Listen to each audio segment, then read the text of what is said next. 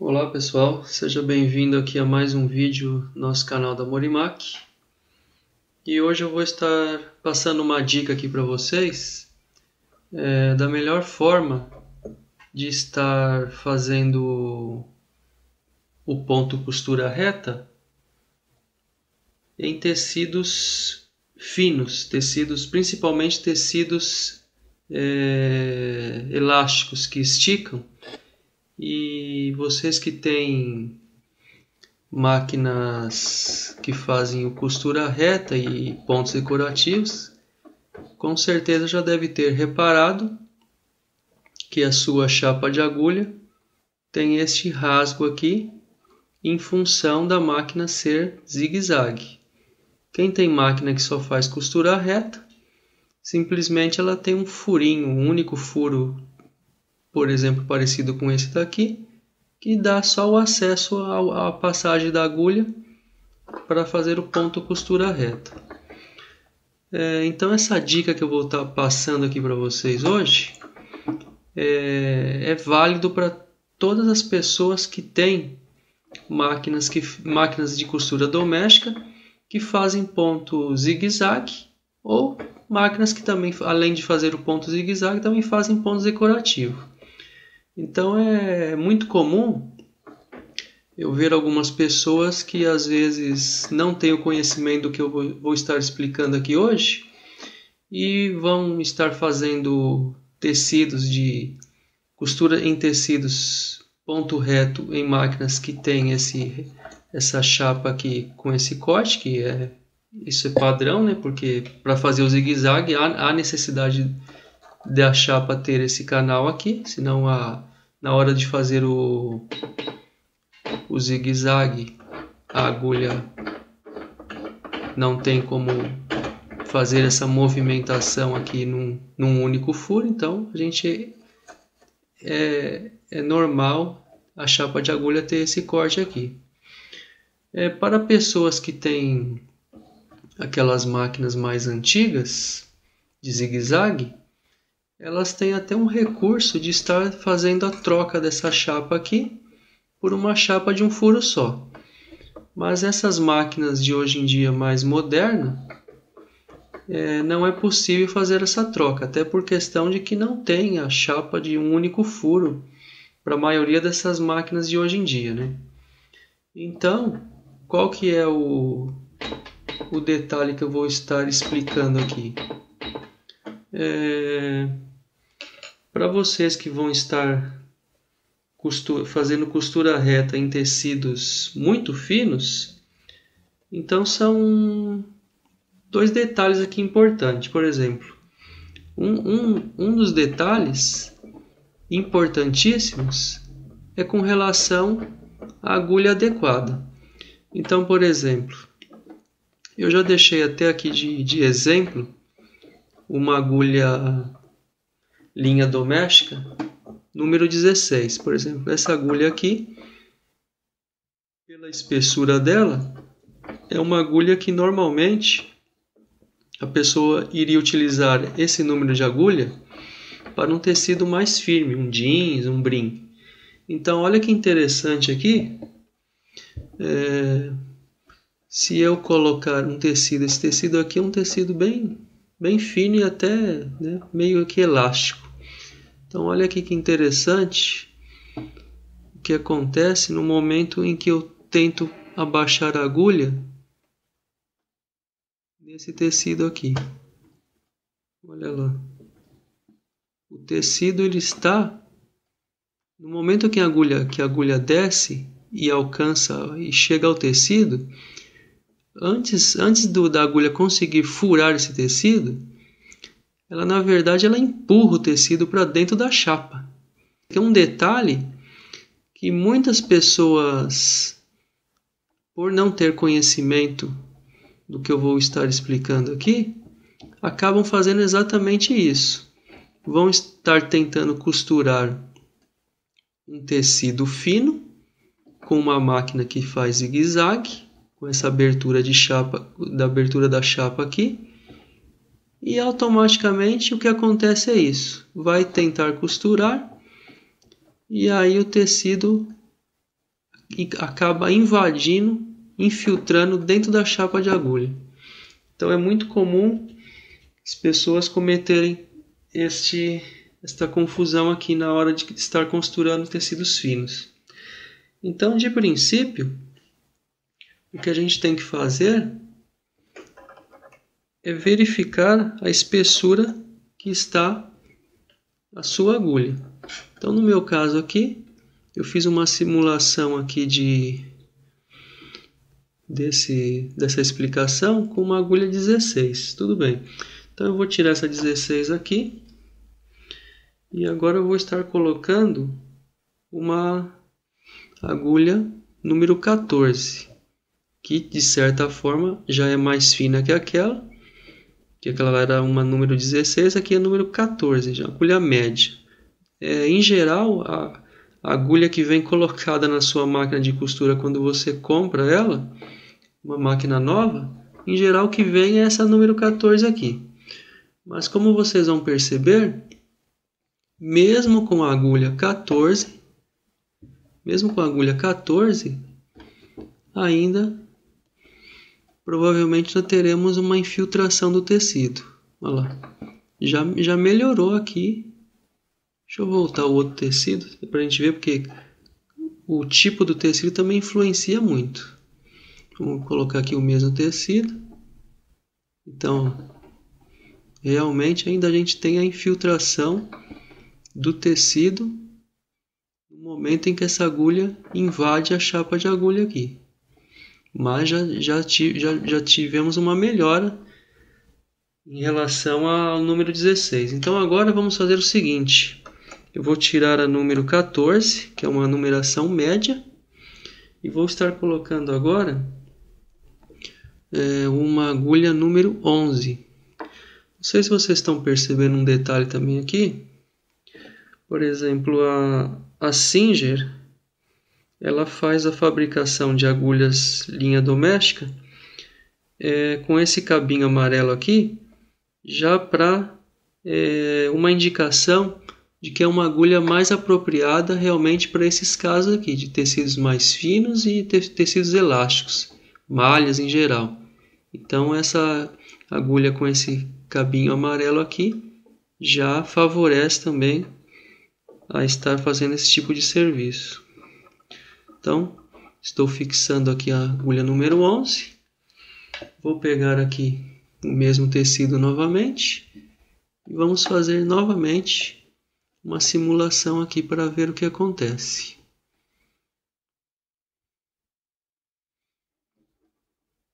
Bom, já tivemos como vocês podem perceber, já tivemos uma melhora aqui total em relação ao nosso primeiro teste, que eu fiz essa simulação aqui com a agulha número 16. Fiz primeiramente com a número 16, coloquei depois reduzi para o número 14 e agora estou fazendo o teste com a agulha número 11, agulha de cabo amarelo, encaixe dourado amarelo, número 11. Tá, só de vocês verem a redução do número da agulha, vocês já perceberam que esse tecido já praticamente não teve tanta infiltração como no uso de uma agulha número 16. Agora tem outro detalhe aqui que eu vou estar falando agora. Para se estar fazendo a costura reta nesta máquina, com essa chapa larga aqui, então para realmente ficar realmente perfeito e evitar totalmente que esse tecido infiltre na chapa, então nós vamos fazer o seguinte: nós vamos usar um recurso que normalmente toda máquina de costura zigue-zague tem, que é fazer o posicionamento da agulha para o canto. Então, no caso aqui, eu estou usando como referência aqui de explicação uma Singer Brilhance. Então, no caso dessa máquina aqui, o posicionamento vai ser feito por estas teclas aqui, que apontam para o lado esquerdo ou direito. Mas como eu disse, essa dica aqui é válida para toda máquina de costura zigue-zague. Quem tem aquelas máquinas antigas zigue-zague que utilizam alavancas aqui de acionamento zigue-zague e outros tipos de ajuste, normalmente a pessoa tem uma alavanca central aqui na máquina, na parte de ajuste da máquina, onde tem uma alavanca de posicionamento de ponto, onde a pessoa faz a seleção de ponto central, esquerda e direita. Favorece muito. Tem modelos de máquinas de costura também que tem até teclas de atalho rápida já para jogar a agulha numa posição de canto, seja direita ou esquerda. No caso aqui da brilhance, com o posicionamento aqui de agulha, eu vou simplesmente fazer o ajuste por aqui. Fazendo pequenos toques aqui, eu vou estar fazendo o posicionamento dessa agulha. Aqui, como vocês podem ver, a minha agulha já foi para o canto esquerdo, mas eu posso ainda chegar mais próximo ainda do canto da chapa ali. Vamos ver. Agora aqui cheguei à posição máxima aqui. Agora muitas pessoas vão falar: eu tenho que colocar a agulha sempre para a esquerda? Não exatamente. Isso aqui é uma questão de experiência com cada tipo de maquinário. Então, por exemplo, mesmo aqui no caso da brilhance, eu fiz uma simulação aqui, joguei para a esquerda, mas também posso fazer um teste. Posso estar fazendo um teste para a direita, jogar totalmente para a direita. Então isso é interessante. Vocês podem estar fazendo uma simulação antes de estar fazendo a costura em sua peça de roupa e faz uma simulação para ver em que lado o seu equipamento de máquina de costura vai ter uma melhor performance em relação ao que eu estou explicando aqui. Então, por exemplo, joguei a agulha para o canto direito. Então agora eu vou fazer a mesma simulação aqui de descer a agulha. Estou usando a mesma numeração de agulha, número 11. Então, vocês podem perceber que a diferença de infiltração do tecido é muito mínima. Quer dizer, no momento que essa agulha desce no canto, então automaticamente a gente já tem essa parede aqui, já para finalizar a sustentação da chapa, que já dá um apoio melhor, no tecido. Então a tendência é esse tecido não descer internamente na chapa. Outro detalhe importante também é que estar fazendo isso, automaticamente você tem um ponto reto bem mais bonito e com acabamento bem mais profissional do que se estiver fazendo o mesmo serviço com a agulha na posição central. Então você vai ter dois benefícios. Você vai evitar que o seu tecido entre dentro da chapa de agulha e muitas vezes acaba até travando o seu equipamento, porque a linha infiltra lá junto com o tecido e chega a alcançar até a lançadeira. Então você vai evitar esse problema e automaticamente também vai estar tendo um ponto costura reta muito mais bonito e perfeito do que se estivesse fazendo a costura na posição central. Então, isso é uma dica muito importante para vocês que não conheciam, de estar fazendo exatamente o que eu expliquei aqui, verificando a espessura da agulha adequada, fazendo o posicionamento da agulha para o canto direito ou esquerdo. Aí é uma questão de tipos de máquina. Algumas máquinas vão ter um desempenho melhor do lado direito e outras máquinas vão ter um desempenho melhor no lado esquerdo. Então é uma questão de fazer experiência conforme o tipo do maquinário. Bom, então agora vou fazer uma costura aqui e vamos verificar a qualidade do nosso ponto, só para finalizar essa aula. Bom, pessoal, então já fiz aqui a passagem da minha linha, já para a gente fazer um teste, então vamos lá. Vou estar fazendo uma costura aqui num tecido fino, elástico, usando uma agulha cabo dourado, cabo encaixe amarelo, número 11.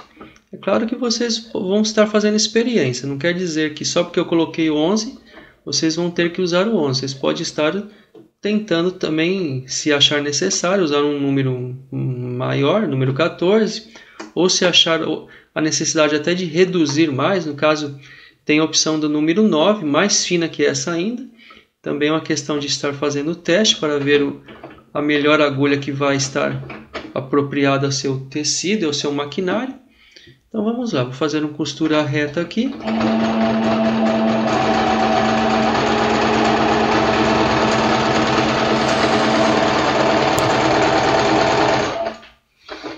Bom, então já acabei de fazer aqui um teste de costura reta na Singer Brilhance. Tudo ok, não teve nenhum enroscamento, não teve nenhuma falha de ponto.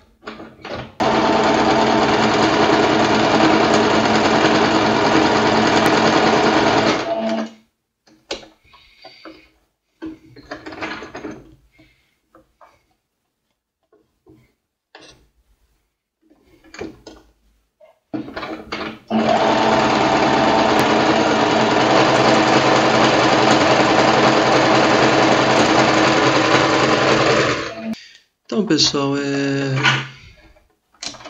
então essa é a dica aqui que eu estou passando para vocês aqui hoje, com relação a estar fazendo costura, ponto costura reta em máquinas que fazem o ponto zigue-zague. Então, espero ter esclarecido algumas dúvidas aí com relação a melhor forma aqui de vocês estarem usando o seu equipamento. Obrigado e até mais.